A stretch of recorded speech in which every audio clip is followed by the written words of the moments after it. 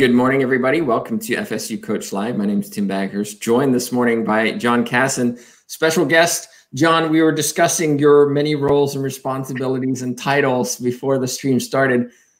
Do us a favor and just explain a little bit about who you are, where you've come from, and what you're doing today. Well, thanks, Tim. Thanks for having me on, first of all. I really appreciate it. And yeah, I'm really excited to chat with you for the next little bit. My name is John Casson. My current role is, I know my title on your promos was Olympic snowboard coach. I'm currently actually working in the mountain bike industry, where I'm the senior coach licensing manager for the National Interscholastic Cycling Association, which is a bit of a mouthful. We'll get into that a little bit, but my background is I grew up in Northern Virginia, and like many folks my age, I moved out west after college and discovered skiing and snowboarding, and ended up moving to Steamboat Springs, Colorado, where I started out as a snowboard instructor, and then found a little niche as kind of the guy who taught a lot of the tricks and stuff in snowboarding. And fortunately, I was in a town that actually had one of the few at the time, this is the late 90s, one of the few kind of actual snowboard training programs in the US that actually trained kids to compete. And so I got involved with that program, eventually became the snowboard program director for that club. We had about 130-ish kids and about 25 coaches. And then there was a need for coaching in the sport of border cross, which is 4 or 6 snowboarders going down like basically a motocross course downhill and competing against each other. And there was a need for some coaches there. So I started coaching border cross and ended up doing that full time for the last probably 10 years of my snow sports career. And was fortunate enough to travel around the world on the World Cup Tour with some amazing athletes, and was fortunate enough to coach at an Olympics in 2014. So yeah, that's my athletic coaching career so far in a nutshell. Yeah, the discipline, by the way, is awesome. I love watching that one in the Olympics. It's so exciting because you don't know what's going to happen. The question I have is coming through that, it's kind of a non-traditional way of getting to the Olympics, so to speak, because you didn't start out with the, I have a dream where I'm going to be in the Olympics one day as a coach, and kind of progress through, but it was just kind of a situation where you found yourself in the right place at the right time, maybe, and had the experiences that allowed you to get there. When we look at traditional coaching, one would think that you came through and you are you represent an organization, and that organization hires you. Is that how that worked for you, or were you considered a private coach? Well, actually, a little bit of both. That's a really good question. So we were a private club, even though it was a community-based club in Steamboat Springs, Colorado. As going to the Olympics, typically you're part of a national team. So my Olympic experience is I was brought on board with the Australian Olympic team because I was working with 2 Australian athletes. So I was officially a member of the Australian team there. The World Cup Tour is also typically nation-based as well, but I was there not as a member of the US team because they usually had mixed athletes from various countries. So in that respect, I was a private coach, even though I was employed by the club. So it was a little bit of a hybrid of both those aspects. Were there any ethical challenges involved where you're working for a nation and yet working for private athletes who may not represent that nation? No, nothing extraordinary in that respect, because everybody is still, at the end of the day, it's still an individual sport. It's not a team-based sport. So I can work with a Australian athlete who's competing against an American athlete that I'm coaching both of them. So no, none in that respect. 'Cause at the end of the day, it's whoever crosses the finish line first. Even if you're coaching 2 US athletes, they could see each other in the finals of an event. So no, not in that respect, no. Well, I'm incredibly jealous of the fact that you got to go to the Olympics and be part of that and the experience. Really, seriously. Talk a little bit about what that experience was like, going to the Olympics and just being part of that big stage, and also having athletes succeed at that stage. It's interesting because I think you said this earlier. As a kid, every kid dreams of going to the Olympics at some point. Not when I was 10, I wasn't dreaming about going to the Olympics as a coach. Who knew that there were even coaches at the Olympics? Right. So that year was the year that I coached at the Olympics was 2013, 2014. So the Sochi Olympics in Russia. And I was working with 4 athletes that were attempting to make their respective teams, 2 US athletes and 2 Australian athletes. Unfortunately, the 2 US athletes didn't meet the US qualification, weren't able to attend. And as I said, I was brought on by the Australian team to work with these 2 Australians. And it was arriving and going through the processing and all those little things that kind of go on behind the scenes are really overwhelming, but they're really cool because you're like, I'm at the Olympics. And even though you have to wait in line for like an hour to get your credential and go through these 7 steps of security and all these different things, it was still such a cool experience. And you get to the village, you get checked in, and you open up your wardrobe in the village, and you've got all this gear, and there's boxes of Olympic gear, and it's such a cool experience, even if it is quite overwhelming. You're killing me right now. You just but then like you get to the first couple of days, you're just wide-eyed and it's crazy. You're wearing your credential and it's so cool and it's so overwhelming. But then you get to the top of the venue and it's the same. It's the same people that you've been on the World Cup tour with. It's the same coaches. You might be wearing a different jacket. The setting, the venue is set up a little bit differently. But at the end of the day, you go about your business and you go about your job. And I didn't find that part of it particularly overwhelming or unique. It was weird. Once I got in that bubble of the border cross track, I could kind of breathe and relax. Okay, it's business time. This is what we do. This is what we've done for the years to prepare, and here we go. It was kind of, I wouldn't say easy, but it was relaxing once we got to the top of the track. At least for me. I can't speak for my athletes. But I was going to ask a little bit about anxiety, because there's obviously a lot of pressure, right? It's the biggest stage. World Cup events are, one after the other to some extent. Do you ever get nervous for your athletes, or is it, they've got this? Oh gosh, every time. I try not to show it, but every time they're in that start gate, I get butterflies in my stomach. But you know what, Tim? That's what I live for. That's what makes coaching exciting, is to get them to that point where their hands touch the start gate handles and it's on them. And you've done everything you can possibly to prepare them for that moment, whether it's a small race or an Olympics, and let them go. And as a coach, of course you're nervous. You want them to succeed. And of course you got some little butterflies in there. Like, it's not in a bad way. It's a fun anxiety. It's like that excitement. Yeah, exactly. It's what makes it worthwhile. So yeah, I love it. Looking at, in terms of being a coach, a lot of, well, maybe not a lot, but some people, when I tell them what I do for a living and train coaches, you can make a living from that is a question I get a lot. And here you are, that's something you've done. Can you talk a little bit about, your experiences and some of the challenges, I guess, of earning a living as a coach and how you were able to do it successfully? Well, gosh, that's a really good question. I remember the first time my wife and I were dating, and we went home to meet her family, and they come from a more traditional sports background. And my brother asked me, so what do you do? And it's kind of like this odd, people like outside Olympic sports don't know oftentimes that there's coaches behind there. And yeah, it's really challenging, especially in snow sports. There's not a ton of financial resources in any of the snow sports.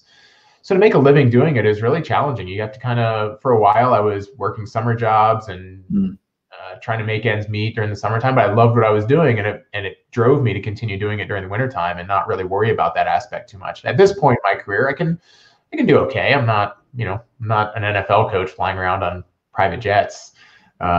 Many of us do not. No, not many are. Not many get that opportunity. But able to make enough of a living that is that allows me to enjoy life the way I like to enjoy life, which is fairly simple. So yeah, it was a challenge, but it worked out. When we look at coaching as a whole, financials, earning a living from it can be a challenge. What are some of the other challenges that you've experienced as a coach? And you've talked about it a little bit, being an individual sport. Do you find that a challenge, in that maybe you don't have the support network of having assistant coaches or others who are around you to make a team of coaches? Well, that's certainly one of the biggest challenges, particularly in the private club environment that I was in. We didn't have a lot of resources to provide an equipment manager, we call wax technician in the snow sports world, serviceman. We didn't really have that the funding to be able to do that, or have assistant coaches. So that was challenging. But probably the biggest challenge, and probably for every coach, is the travel and the hours. Really? Yeah, I mean, from that Olympic year from 2013 to 2014, from November 1st to about mid-April, I think I was home for 18 days in about a 5.5 month period. And that's not 18 days consecutively. That's 2 days home and then back on the road, and 4 days home and back on the road. So that's really, really challenging, is that time away from home. And then when you're on the road, when you don't have that support system, it's 24/7. You're the guy who's coordinating meals. You're the guy who's coordinating travel. You're the sports psychologist. You're the physical trainer. You're the you're the person whose shoulder they get to cry on at times. You're the wax technician. You're the one loading the van with their help, of course, and making sure that everything runs on time. Like it's a 18, 20-hour-a-day job. There was 5, 6 days straight where, you're living on 4 or 5 hours of sleep, and it can fry you pretty quick. Yeah. So how did you navigate that? If that's true, and you can cause burnout, how did you avoid that process? Did you have any strategies in place to just get away or de-stress? Yeah, for sure. So ironically, I always looked at my time in the wax room when I was preparing the athlete's equipment. That was my kind of time away where I could put on my headphones. It was a good 4 or 5, sometimes 6 or 7 hours worth of work a night to do that work. But I put on my headphones and I could zone out, listen to music. I could reflect on my day, reflect on what tomorrow is going to look like, make plans for what tomorrow is going to look like. It was kind of my alone, quiet time. And I really tried to make it that. Of course, you're in a room with other technicians and there's some banter going on and there's some interaction there, but that was kind of some fun, relaxed time. And then when I was home, I really tried to put work away and not deal with work and just spend time with my spouse. In the off season, first thing we do when the season's over is go home and take a week-long trip riding mountain bikes somewhere.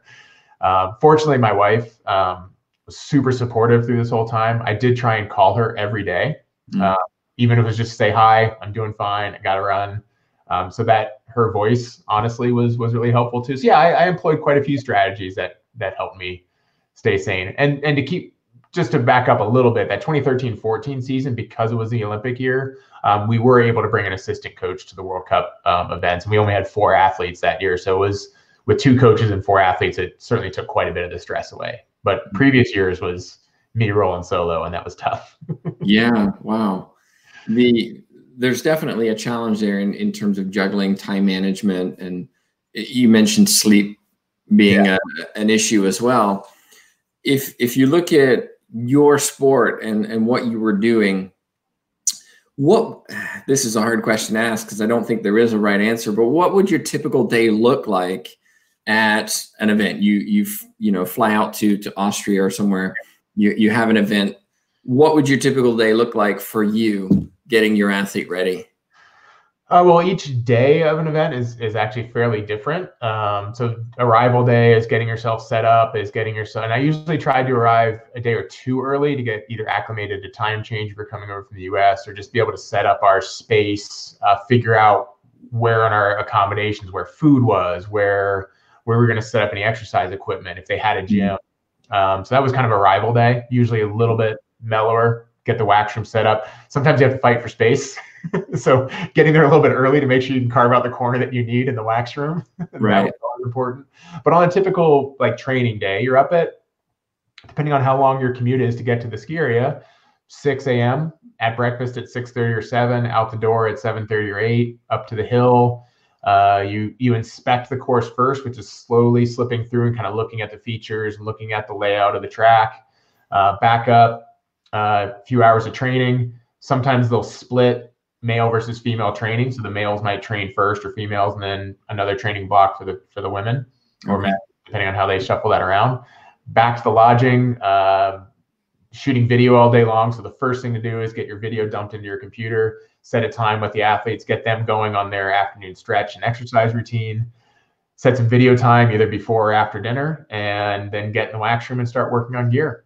And usually from 6 a.m. until sometimes midnight, you're kind of going nonstop. That video component is really important, because being able to watch not only what the athletes are doing, but also what other athletes are doing, what lines they're taking that are fast. So trying to spend as much time on video as you can, while still knowing you got to be in the wax room for a few hours. It was definitely challenging at the time. Now, coaches who work in the national team environment typically have more resources, and they'll have their own wax technician who will take care of all the equipment management. So the coaches can then spend more time on working directly with the athletes. So I'm just speaking more from a position as kind of a private coach rolling solo. Yeah. Well, and as a private coach, the responsibilities that you have are incredible. The fact that you just have to cover and have expertise in so many different areas and be able to juggle all those effectively.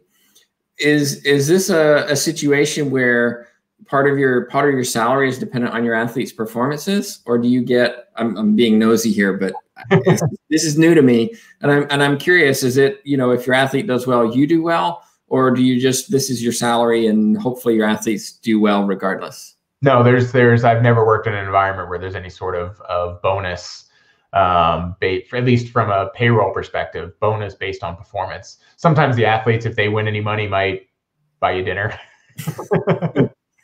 maybe take you out for a beer or two if they do well. But generally speaking, there's not a whole lot of incentive from a monetary perspective. Okay, so it comes down to your internal motivation to do all those little things well. Yeah. And it's the connection with the athletes, honestly. Like, you just really pour yourself into doing whatever you can to help them be successful. And a couple of the athletes that I've worked with who've actually been really successful in the sport, I've known since they were kids. One I started working with when he was 9 or 10 years old, and the other one when he was 13. So, and they're both 29 and 25 now today. So, spent 10 years with those guys, and you can create a connection, and you just want to do everything you can to help them get better. So a couple of questions in line with that as an individual coach. The first is, as an individual coach, how do you draw the line between being their coach and their friend, knowing that you spend so much time and sometimes you have to tell them things they don't want to hear? Yeah. Right. And then from within that, looking at you being the coach and then being an athlete, how do you deal with an athlete who maybe you invest everything you can into them, but they don't utilize it the way that they should, and they don't live up to their potential? Oh my God, this question could take us the rest of the time, Tim. I mean, it's one I struggle with, right? You give so much to an athlete, and then they don't appreciate the talent that they maybe have, or they take it for granted, and so they never really achieve that greatness, or they don't maybe value what you're trying to give them. And personally, I know that kind of hurts. And how do you deal with that? Well, let's kind of take the first part of your question first, and that's the relationship with the athletes. And it's a really interesting question because I see it evolve over time.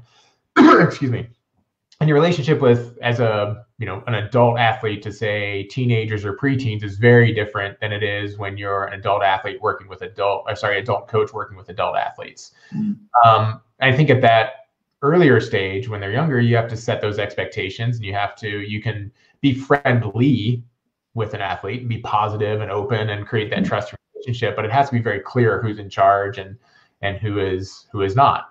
As that evolves and kids get older and they get into their late teens and 20s, and you start to evolve, it becomes much more of a collaborative relationship, and you're respecting each other's roles, and they respect my role as the coach, and having to tell them some difficult things at times, but also I respect their role as the athlete, and they've got work to do too. And it becomes very symbiotic and collaborative. And if you respect each other's roles, then it works out really well. So last year, for example, I was kind of private coaching again with a couple of 24 and 25-year-old athletes.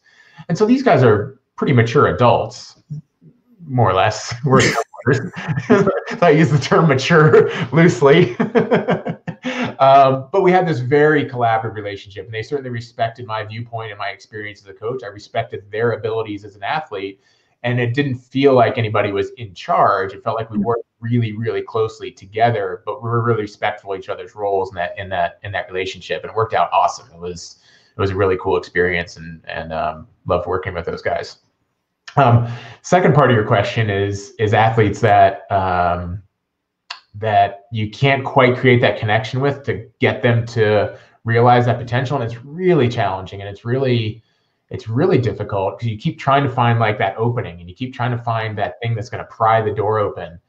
And sometimes it's just not there, or the lever isn't there. I'm not saying that it's not there, but whatever you're trying to do to pry open that box for them is just not working for whatever reason.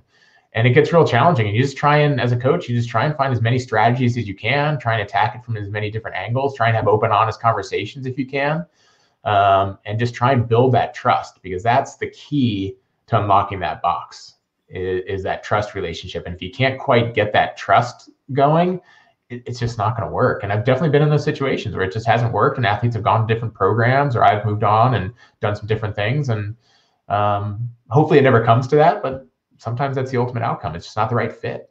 And as a private coach, there's that balance between this isn't working out versus I need to get paid. Right? This is my vocation. So is there some kind of level or tipping point where you go, you know what, it's just not worth this. This is part of my salary. This is my job, but I guess the outcomes over here aren't occurring the way I want them to occur, and it's affecting other things. Maybe I don't know. I don't know that you have an answer. It's just kind of maybe more of a discussion about, this is a challenge, I think, for private coaches.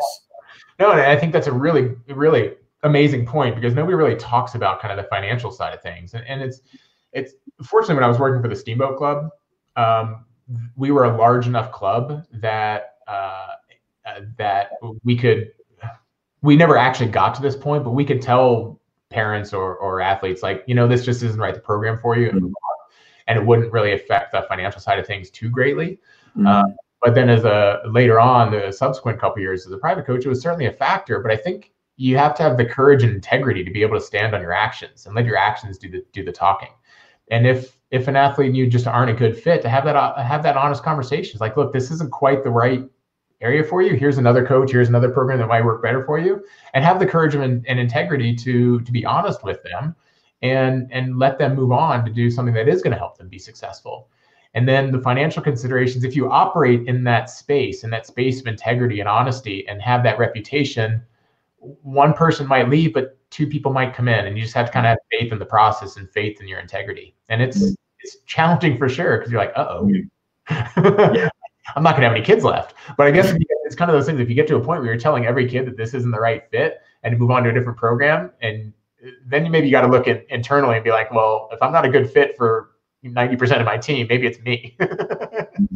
Do you ever as a coach look back on your own athletic careers and feel like you could have maybe done more, or been a better athlete knowing what you know now as a coach?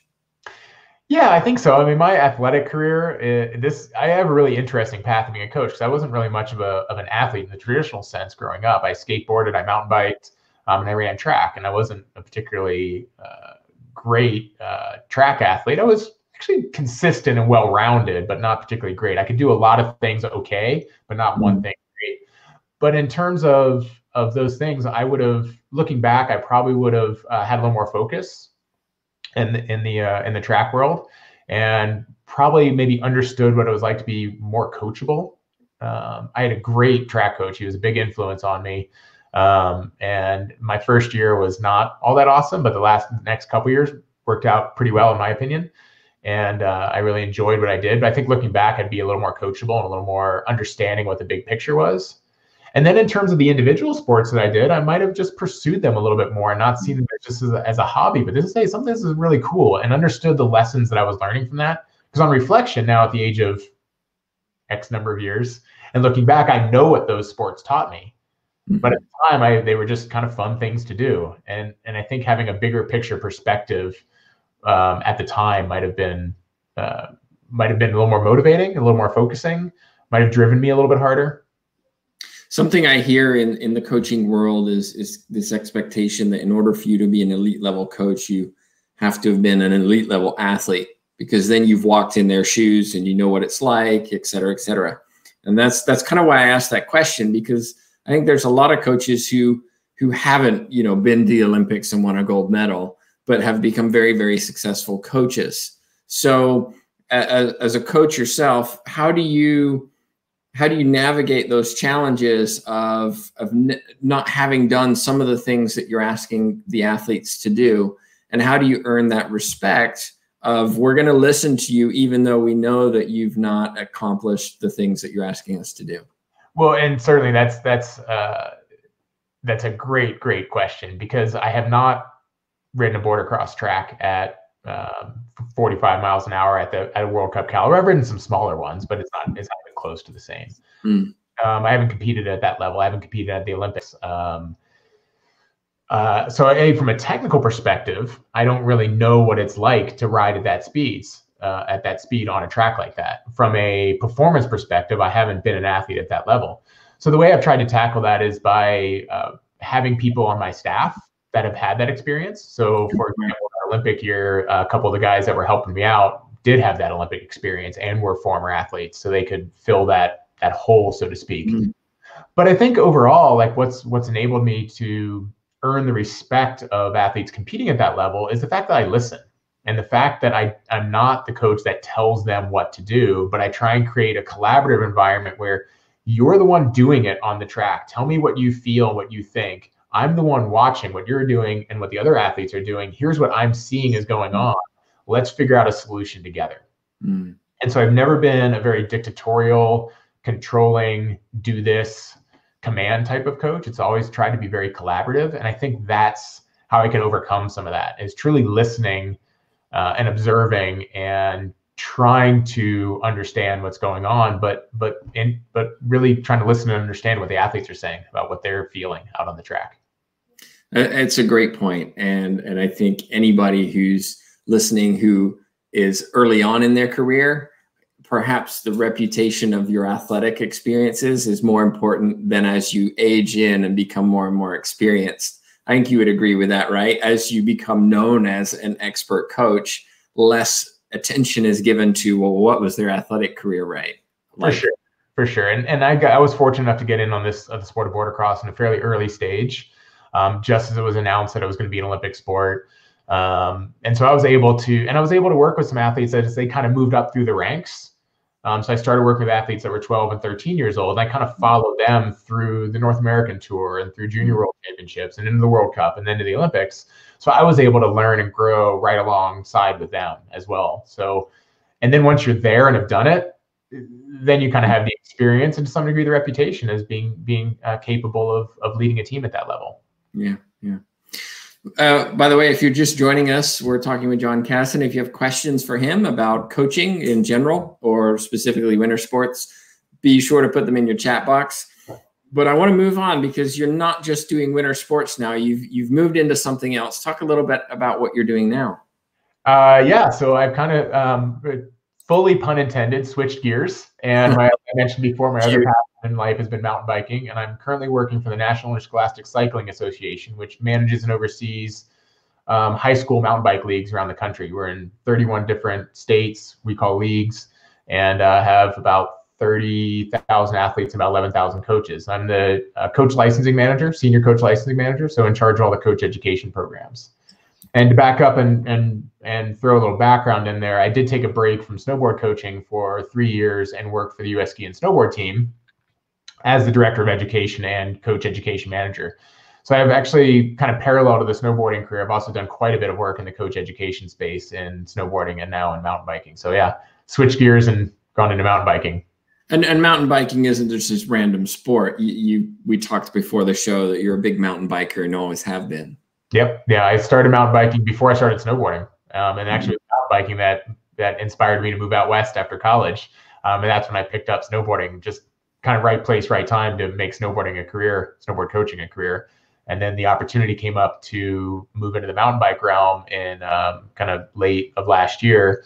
And I kind of jumped at the chance. So it was cool.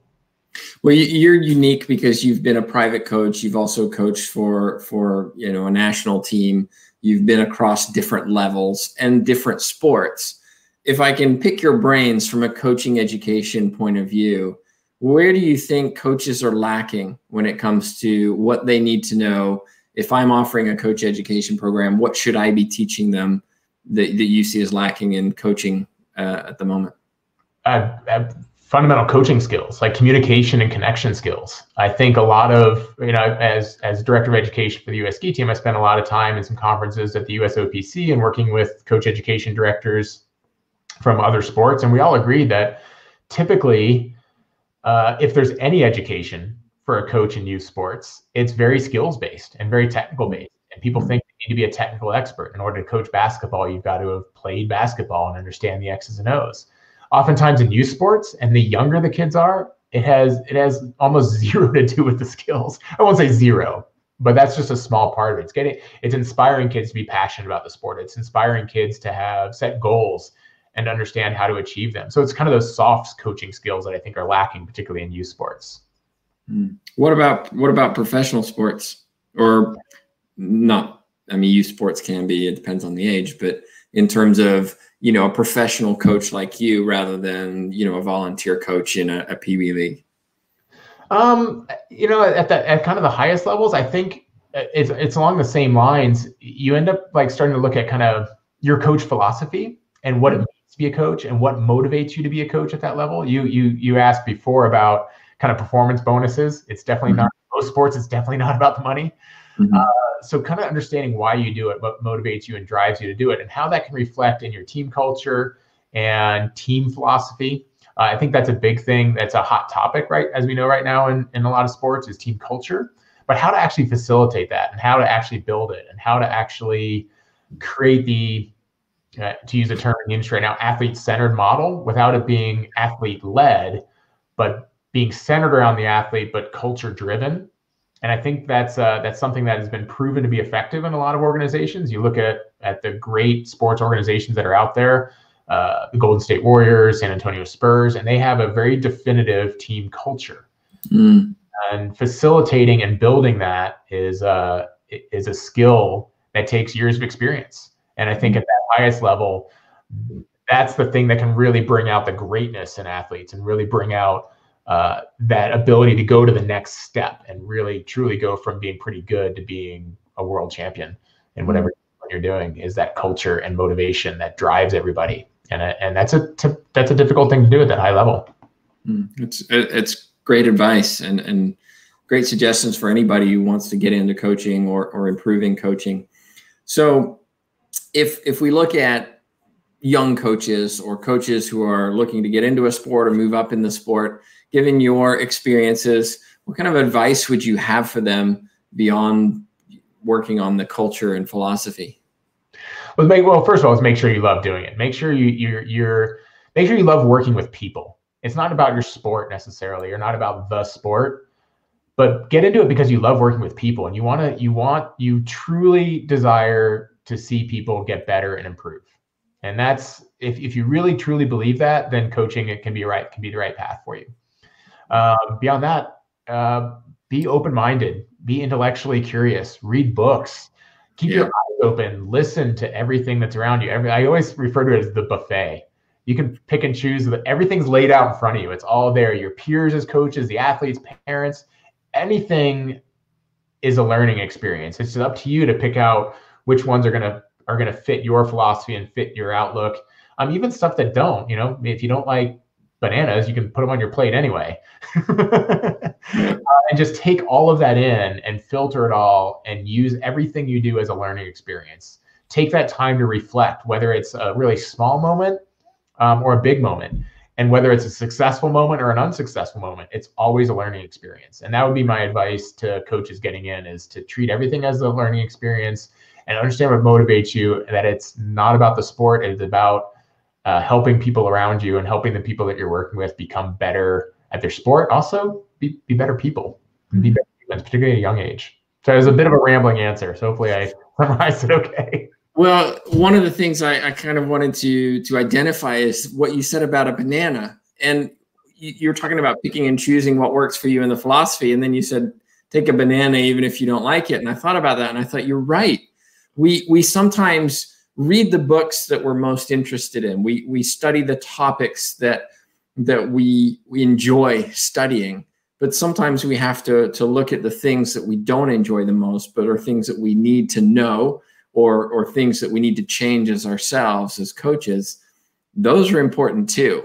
And so be sure to kind of pile on a bit of everything rather than, well, I'm just interested in this area and I'm going to take that and leave that because that's not as fun. Right. So it's a great point. It's a great point. John, thank you so much for talking to us. If somebody wants to reach out with a question, follow up with you, what's the best way for them to do that? Well, my email is fairly easy. It's my name, john.casson@outlook.com. It's right there at the bottom of the screen. And I love talking coaching. I love talking youth development. I love talking sports. So anybody out there is listening, mom, drop me a line, ask me a question. Well, again, I can't thank you enough for Tim, like, it's well known amongst my athletes that I absolutely cannot stand bananas. So if any of my former athletes are listening, they probably chuckled at that reference. Thank you so much for taking the time to share a little bit of your experiences with us. I really do appreciate it. Well, thank you so much for having me, Tim. Like I said, I love talking about this stuff, and I really appreciate you having me on. It was great. My pleasure. Well, everybody, just a reminder, coming up tomorrow, we have a double header, 2 shows for you. 11 a.m. Chris Babb is the college director of sport media at a university in Arkansas. He's also a former high school athletic director. He'll be talking about both of those roles and his experiences in those. And then in the afternoon at 2:30 Eastern, Charlie Ward, the Heisman winner, the only Heisman winner to ever win the Heisman and then go play professionally in another sport like the NBA. So he'll be talking. He's also a head coach of basketball in a high school. So we'll talk about football, we'll talk about pro basketball, and then we'll also talk about being a coach in high schools. But on behalf of myself, Tim Baghurst, and John Casson, thanks so much for watching.